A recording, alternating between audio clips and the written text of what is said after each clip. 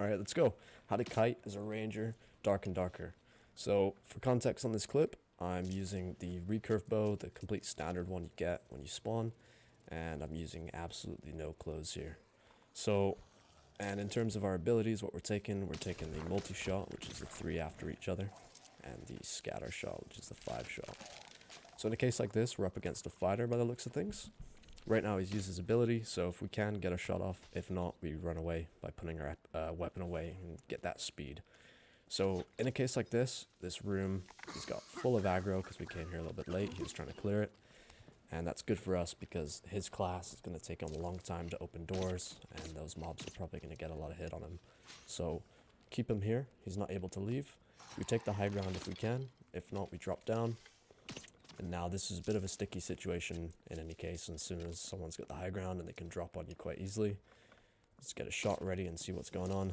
Hit him one time, use that scatter shot, get real close, 5 in the head. Typically we want to use that in a case where someone is in, hugging distance to you. In terms of our multi-shot, we want to use that as well when they're in maybe a confined place. It's hard for them to dodge it. Ideally we'd get quite close because there is a fall off on the bow.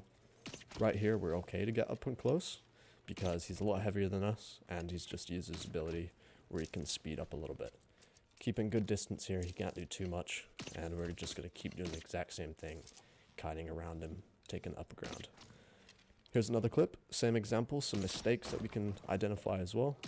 We're using the survival bow in this case, absolutely no gear as well for speed. So we've hit him about 4 or 5 times now. Bit of a mistake using that scatter shot there. We probably should use that in a bad case when he's up real close so we can hit all of them. He's chasing us down here. I should have put my weapon away sooner so I can get more of a distance on him.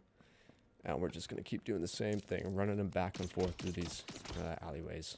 As a barb, we just want to make sure we keep that distance, and with the speed, we can do that quite easily. So we've looped him here, now blocked him by a zombie, got to jump around. Luckily he misses that shot. Now I've got mage aggro. Mage aggro is probably going to kill me, so let's try and get out of here as soon as possible. He's got the same idea. Now we can get around him here, turn around, multi-shot because there's not much place for him to go, and he's just given up. Which is all you got to do.